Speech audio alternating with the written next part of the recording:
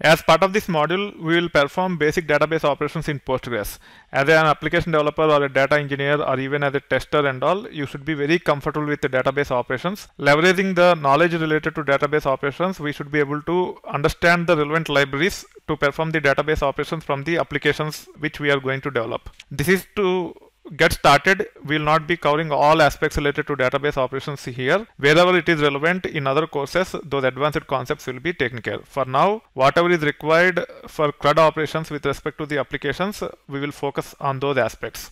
We will get an overview of SQL. We will then see how to create a database and users table. Then we'll actually talk about DDL, which is nothing but data definition language, DML, which is nothing but data manipulation language, DQL, which is nothing but data query language. Then CRUD operations, which are nothing but DML and DQL. You will understand the relationship between CRUD operations and DML and DQL at this point. Then TCL, which is nothing but transaction control language.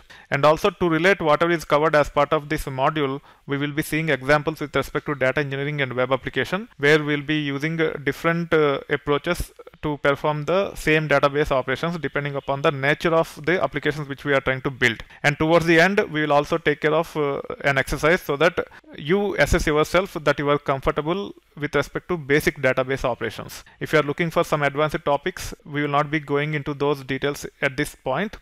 Depending upon the courses which we are going to create, if at all some advanced database operations or concepts are required, we will be covering those aspects in those courses.